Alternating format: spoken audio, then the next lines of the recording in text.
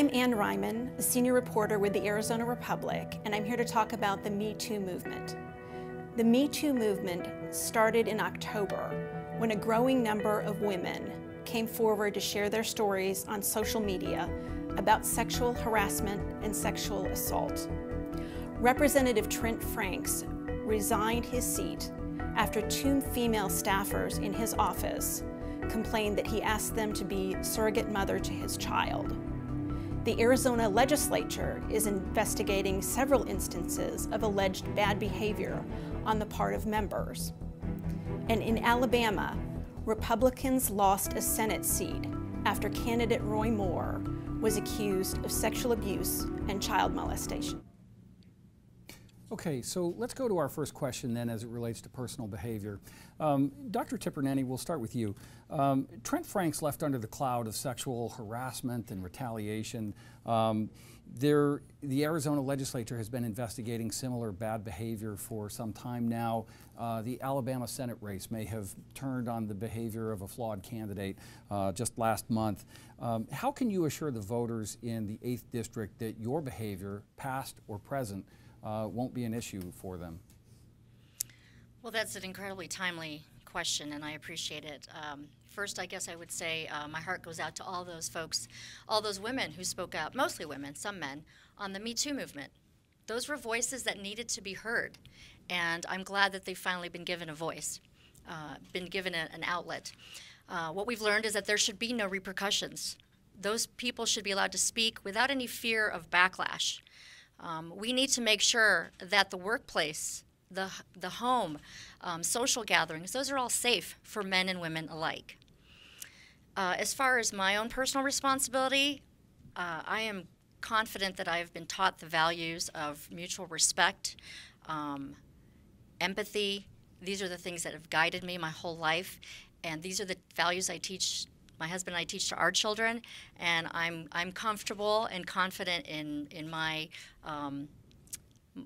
my moral space, I guess, without sounding preachy. I'm not concerned about that, but I would encourage anybody who's been a victim of any sort of sexual assault or sexual abuse to have the voice and the courage to speak up. Okay, Ms. Westbrook. This is an incredible movement. It's been needed for a long time. I'm so incredibly proud of all the women who came forward to talk about the allegations that they've held inside for so long. We're at a trying time in the United States history, and I believe we're going into a better future for all, where equal opportunities are available regardless of your sex, gender, or your sexual orientation. I'm confident in my past. I was very fortunate to live with my great-grandparents for a number of years. They taught me my values and the decency to treat other humans with the same amount of respect that you'd want for yourself. I'm confident in my past, and I will lead by example for our nation. Okay. Next question, we'll start with you, Ms. Westbrook. Democrats haven't won in the West Valley since 1980. That was Bob Stump at the time, and he quit the party a few months after that. And the party just really has struggled. Republicans have a 17 percentage point advantage among registered voters. The Democratic Party didn't even field an official candidate last cycle. Why should people think your campaign can break through this fairly conservative district and resonate with voters? And how would you represent constituents who are probably a lot more conservative than you are?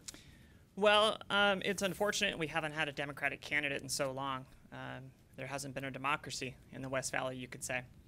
The Democratic Party should be running candidates in every county, every legislative district, and every state at state level. What we need to be doing as Democrats is talking about the values that hit home with middle-class families and low-income families. My candidacy is that. I am a middle-class woman. I grew up in poverty. I speak for the people that are not heard, the people that feel like their voice doesn't count. I am not a stereotypical politician. I didn't come from wealth. I came from the bottom and came to where I'm at today in front of you. I never felt that my voice was important. I never felt like it mattered. I never felt like it did count. I felt activated to fight back against this establishment and the GOP and channeled it into this congressional race. My candidacy is a candidacy that grasps home with Republicans, Democrats and independents, because I am a populist candidate. I'm running for the people. Okay. Very similar to Donald Trump. Right. Okay. Thank you, Dr. Tipirneni.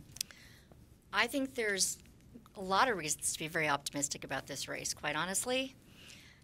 You know, first of all, there wasn't a serious Democratic challenge to Trent Franks in many cycles, so we don't have a great comparable race. And then you look at this incredible wave of enthusiasm coming across the country, whether it's been Alabama, New Jersey, Virginia. Democrats are engaged, they're mobilized, they're energized. People are paying attention, they're asking about the issues, they're going to the polls and making sure their voices are heard. And frankly, it's brought a lot of people into this conversation that haven't been here in a while. And I'm finding when I'm knocking on doors, they're wanting to talk about the issues. They're not talking partisan ideology. They're asking, what are you going to do to make my life better? And frankly, they're happy that there's somebody coming to their door in CD8 that is actually asking, you know, where can we make a difference for you? Because that hasn't happened in a long time. So I'm incredibly optimistic. We have independents engaging with our campaign. We have Republicans. Women are turning out. And the energy is there. It's on the ground. And I'm incredibly excited to see the results of this election. Okay. Next question, we'll start with you, Doctor. Neither of you brings any significant elective experience to this campaign. So help voters get a sense of who you are politically. Can you identify a contemporary political figure that you think most closely represents your own views to help us sort of understand how to think of you? Well, that's an interesting question. And I mean, quite honestly, I don't come from a political background. I'm not a politician, as you said. And that's exactly why I entered this race, because to me, this is about problem solving. It's about ideas that actually make a positive impact in people's lives. I think that's what our leaders should be doing. They shouldn't be preaching an ideology. They should be listening to their constituents, hearing their concerns, working on a nonpartisan basis, and really trying to solve those problems. That's what I've been doing all my life. And it's not a political ideology. That is just the idea that we should be working for the people that elect the leaders and actually making a positive impact in their lives. And I think that's lost somewhere because people are too attached to a political ideology or to a particular political mold. And I think people are eager to have problem solvers and folks who are really looking to make a positive impact in their lives. Okay. Ms. Westbrook? I don't think you answered the question. I am a populist candidate, as I said, similar to Donald Trump, but only with facts and figures. I grew up in severe poverty. There was at one point in my life where we were living out of my mother's car, and I even ate out of trash cans. And I'm not ashamed to say it, because that's where I've came from. I'm a fighter for the people. I've been through multiple layers of social and economic classes, and I've survived. I'm a fighter. That's what Congressional District 8 needs. Congressional District 8 needs an authentic voice that they can see a representation of themselves. The time has been too long since we've had actual real champions for people in our United States House of Representatives. When our forefathers drafted the Constitution, they said to be a member of the House, you needed to be 25 years of age and live in the state for 7 years. With the amount of wealth and inequality that has plagued our nation over the last 30 to 40 years, we've drifted away from that. It's time to give the government back to the people. I am proud to say that I'm a proud progressive. There's people that I admire, Bernie Sanders, Tulsi Gabbard, Keith Ellison, the champions in our House right now that are standing up for people and the issues and taking on the money in politics. Okay. So let's go to our first wild card question. In this case, we'll start with you, Dr. Tipirneni. This question comes from one of our readers, Scott Minor. There were originally 3 Democrats who submitted enough signatures to qualify for this, this ballot. One of them was disqualified, and Ms. Westbrook came within a few signatures of also missing the ballot. Their signatures were challenged in court by Linda Vescio, a supporter of yours. Did you discuss this matter in advance with Ms. Vescio, and did you hope to win the Democratic nomination by eliminating your competition? So, Ron, look, we were incredibly excited. We delivered over 2,000 signatures to get our name on the ballot. And I was thrilled because not only did that reflect the hard work of our incredible volunteer army and the energy and the support we have at the grassroots level, but it showed the general enthusiasm out there for this race. But another reason we did that is we wanted to make sure we had a good buffer. We know that signatures are challenged all the time on both sides of the aisle. That happens routinely. I've heard that from many people, even though I'm new to politics. The folks who are not know that. And it's about making sure everybody's playing on an even playing field, making sure people are legitimately on the ballot who have the minimal number of valid signatures. And so that's what it was focused on. It wasn't focused on anything else. And quite honestly, I know that Brianna is familiar with this. I don't think that that was news to her. She actually inquired with me about challenging Jean's signatures. So it was not news. It was typical. It was routine. And I'm proud that we both made it on the ballot, and I look forward to a strong primary debate and campaign.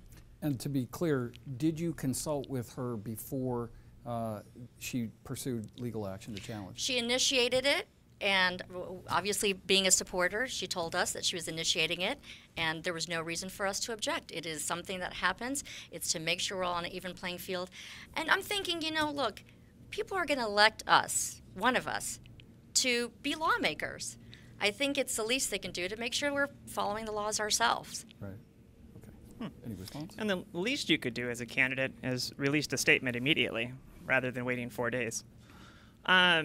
Yes, we barely made it over the threshold, but it's a reflection of me. I'm working full-time while running for office. I'm still working 55 hours a week. I did not have the ability to pay for help, did not have the ability to take time off from work because I have to pay my bills, to pay my electricity bill, my water bill, and put gas in my car. But what it does show you is how powerful people are. Those people that got me over the threshold, they should feel empowered. Their signature counted. Okay. Dr. Tipirneni, any rebuttal? Yeah, no, the only thing I would add is, you know what? Our signatures were pulled too, by two parties. And when that happened, we weren't alarmed. We didn't panic. We knew we had, you know, definitely more than the minimum number, but we also knew it happened all the time. So again, it's not anything new, and we want to make sure everybody's playing on that same even playing field. Okay.